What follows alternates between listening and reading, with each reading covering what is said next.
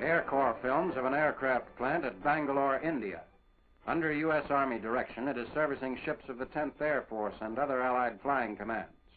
20,000 Indian employees and 200 American civilian supervisors work in shifts. The modern plant has its own foundry, sawmill, and laboratory facilities. 3 times the management of this factory was bombed out of similar plants established in China. They were also chased out of Burma by the Japs. In May 1941, with the support of the Mysore state, they completed the factory at Bangalore. It is equipped to handle any type of airplane job.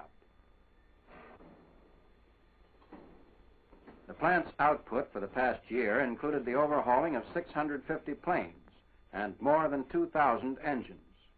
In addition, 16,000 belly tanks and many gun sights and gun mounts were manufactured here.